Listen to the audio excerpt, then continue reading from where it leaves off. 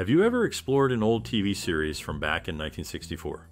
Well, get ready for some interesting stuff. This show had famous actors and was all about spies and adventures.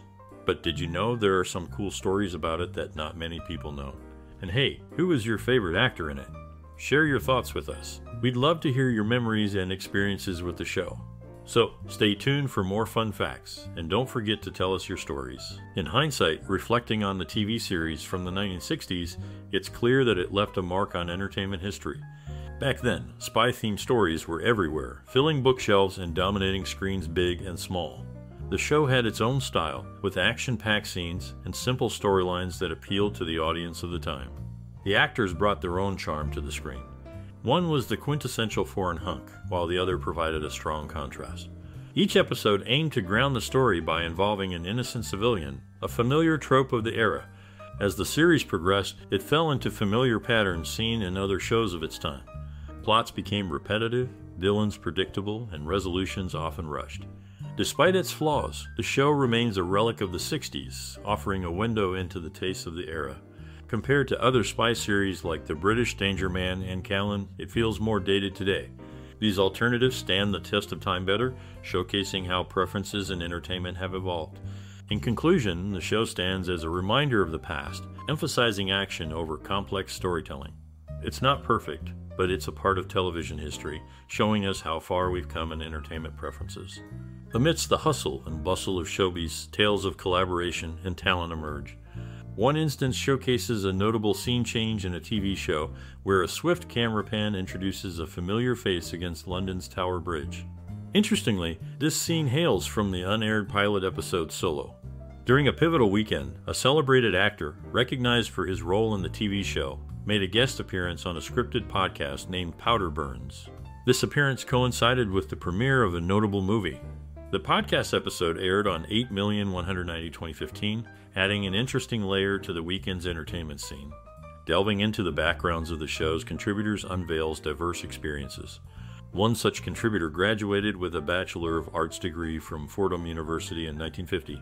This academic journey sheds light on the individual's foundation before venturing into the world of espionage on screen.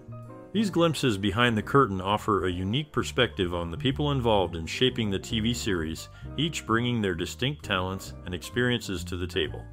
Robert Vaughn, known for his roles in some big films like The Ten Commandments, The Magnificent Seven, and Bullitt, was part of a popular TV series in 1964 with his co-star, David McCallum. McCallum, recognized for his roles in famous films like The Great Escape, directed by John Sturges, brought a unique charm to the screen. In the series, both good and bad guys used MP-40 submachine guns, while the Uncle agents carried pistols from the first season. This show, filled with spying and exciting plot twists, grabbed viewers with its intense stories and lively characters. It became well known in TV history, leaving its mark on pop culture. Robert Vaughn, who portrayed a key character in the series, passed away approximately 2 weeks before Fritz Weaver, known for playing the first antagonist from the show's opposing organization, Thrush. Leo G. Carroll, another actor from the series, appeared in 7 Oscar Best Picture nominees, including Rebecca, which won the award in 1940. Sharyn Farrell, also associated with the show, spent 3 summers during her teenage years with Denver's American Ballet Theater. These diverse backgrounds and experiences contributed to the depth of talent within the ensemble cast. In the midst of 1964 television, a new star emerged, not from Hollywood's glitz, but from the world of espionage. The show he was in became a sensation, surpassing even the seasoned stars of MGM. His role as a secret agent struck a chord with audiences, making him unexpectedly popular. He was known for his portrayal of a secret agent and later as a doctor on another show. His career took an interesting turn, but it was his role as the enigmatic spy that really made him famous. As the series continued, it faced challenges. The show tried to change its style to follow the trend of comedy, but it didn't work well. Even though they tried to return to the original style, it was too late. The show ended before completing its 4th season. The actor, unintentionally becoming the hero of this television saga, experienced both the highs and lows of his character's world, leaving a lasting impact on television in 1964. The unexpected change in style ultimately led to the show's end. Robert Vaughn played a pivotal role in shaping the cast of The Man from U.N.C.L.E. In 1960, he recommended his college friend, James Coburn, for a key role in The Magnificent Seven. Director John Sturges, facing time constraints due to an impending actors' strike, accepted Vaughn's suggestion, casting the then relatively unknown actor. Jill Ireland, another figure linked to The Man from U.N.C.L.E, had connections with two of its future stars. Both of her husbands, David McCallum and Charles Bronson, played prominent roles in The Great Escape, released in 1963. Interestingly, Robert Vaughn was in contention for a significant role in The Godfather. He was considered for the part of Thomas Hagen before Robert Duvall ultimately secured the role.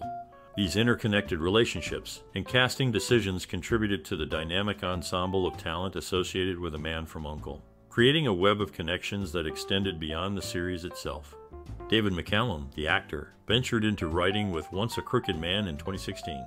The book, a blend of espionage, mystery, and comedy, spans 337 pages in hardcover, published by Minotaur.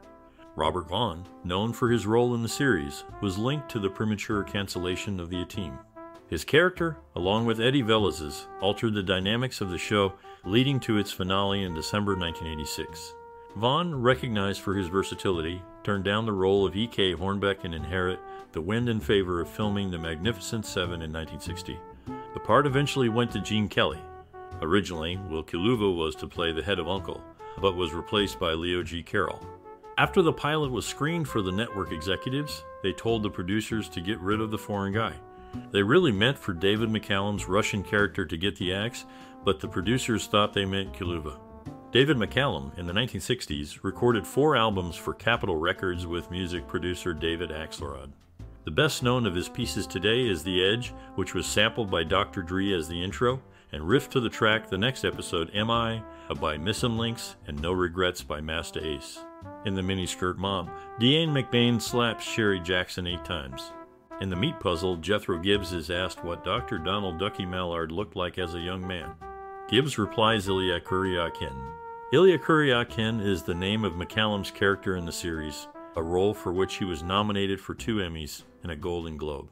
He is the only one of the 3 original stars who never appeared on the spin-off series The Girl from U.N.C.L.E. The name Illya Kuryakin comes from a Broadway play written and directed by Jules Dassin. Illya Darling is Dayson's musical adaptation of his earlier film Never on Sunday, or in Greek Pot Ten Kyriaki. The Kuryakin character is Russian, and Dassin was blacklisted for years as a suspected communist. In the world of entertainment, connections between actors and the characters they play can be fascinating. Take, for example, Leo G. Carroll, who left a strong impression on audiences with his role in a famous spy series. The acronym Thrush. From the show was a mystery to many, but it was later explained in one of the novels based on the series. Alongside Carroll was Robert Vaughn, who showcased his versatility by playing similar characters in different movies. Vaughn's ability to switch between roles highlighted his talent. These connections between actors and their roles show how Hollywood works like a big web of talent and projects influencing popular culture along the way.